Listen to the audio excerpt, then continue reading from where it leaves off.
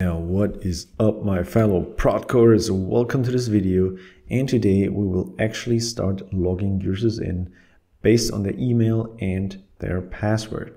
So right now our authentication system logs everyone in, like no matter what username, email or password you provide, we just create a session for you. And of course, this is not the way it's supposed to be. So we want to only log someone in if the email and the password, first of all, if the email exists and if the password matches the one that we also stored. Okay, so a couple of things here. The first thing we need to do is we need to actually put in a JSON parsing middleware. Why? Because we need to extract fields from the payload of the request. So before we didn't really care, like I just put in like this dummy placeholder here. But right now we actually do care what the user sends. And another thing, I made a little mistake before. It must of course be request.body and not request, right? We extract the email and the password from the request body.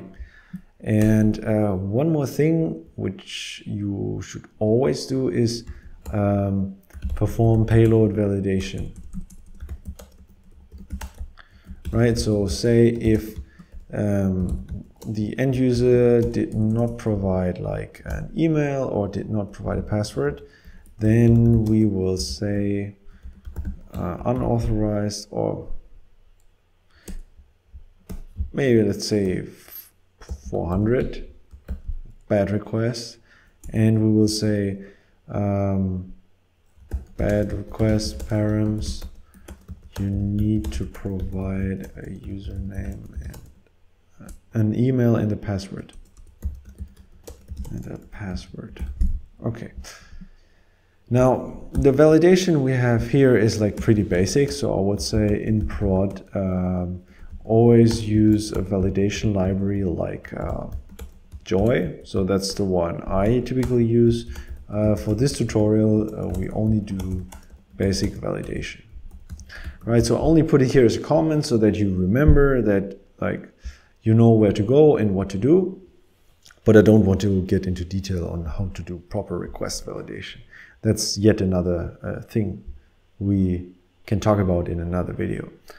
Cool. So now that we have our email and our password from our request body, we actually need to reach out to the database and fetch a user by email and then compare the password hashes. Okay. And one more thing, like I assume that you have watched my video about password hashes. And because in there I cover what bcrypt is, what a password hash is, and why we never, ever, ever store plain text passwords, but why we always store password hashes. So in case you haven't done that, please pause the video and check that one out before, because for the remainder of this tutorial, I will assume that you know what bcrypt and what hashing is. And by the way, speaking of bcrypt, we need to npm install it. So let's say npm install bcrypt. And yeah, now we need to look up the user by email. So in order to do that, let's create a new directory and let's call it service. And inside this service directory, let's create a file called auth. So the controller itself shouldn't be concerned with like the actual login logic.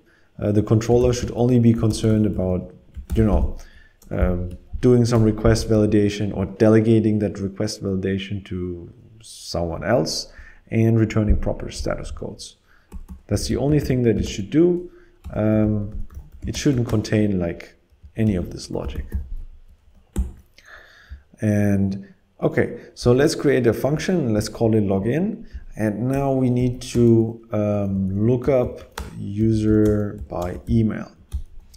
Now the thing is, typically, if you look up a user by email, you would reach out to your database, to, for example, Postgres, MySQL, these kind of things.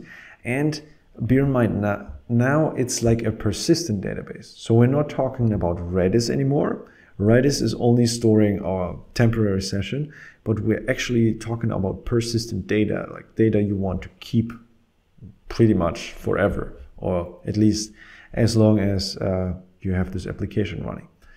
And we should not put this logic inside this service here, because we should never directly interact with the database. We should rather have a wrapper, and this wrapper is commonly called DAO, or Data Access Object. And the reason why we do this, or the reason why we only interact with the database with data access objects, is that if we ever decide to switch our database, so say we go from Postgres to Mongo, then we only need to swap out like our data access object implementation. Like we can leave the other things untouched. And this is also one of the main criticisms,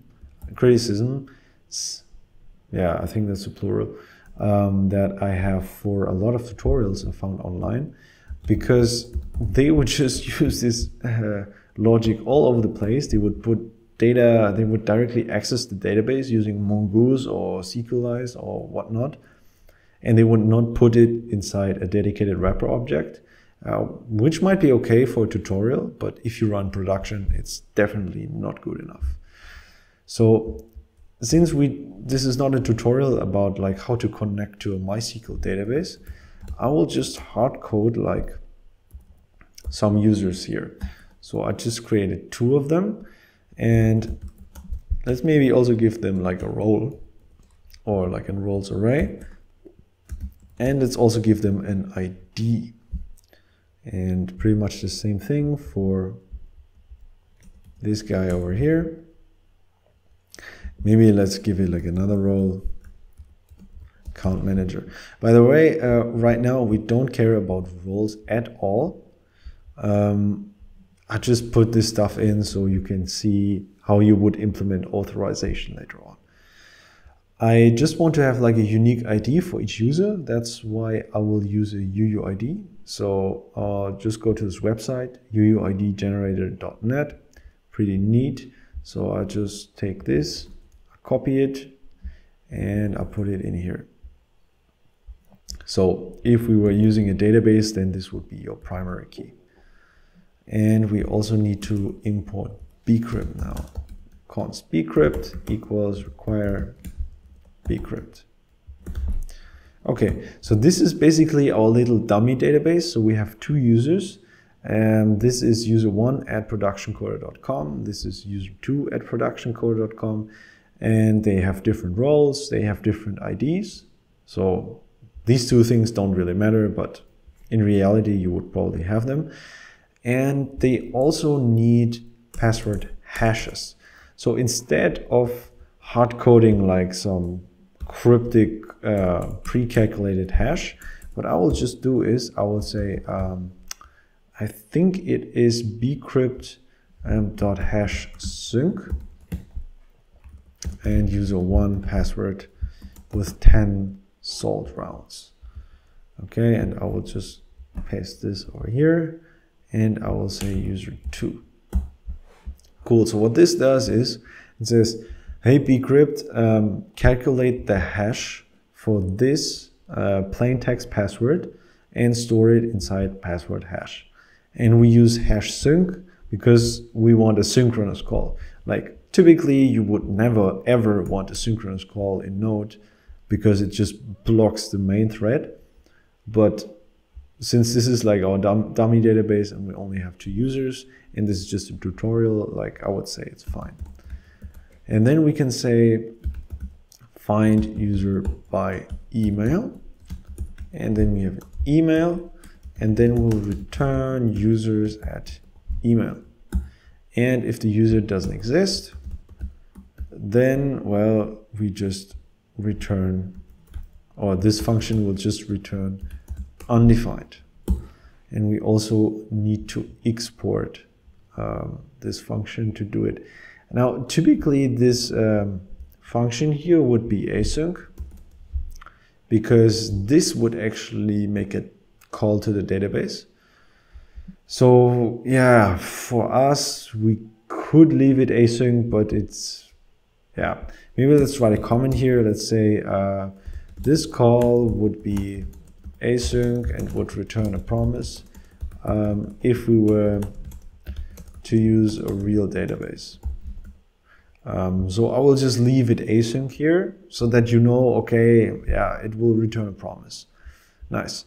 So this is our data access object, and this data access object can now be used inside our service.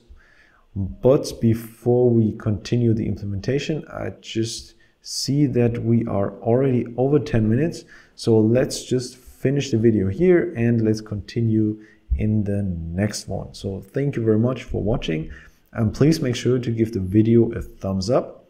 And also please don't forget to subscribe to the channel if you haven't already done so.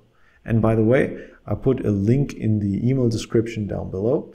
So if you are interested in, in having a say in what I cover next on this channel, if you want to vote what I should cover next on this channel, you can leave your email there and I will send a poll around from time to time. Again, thank you very much for watching and see you in the next video.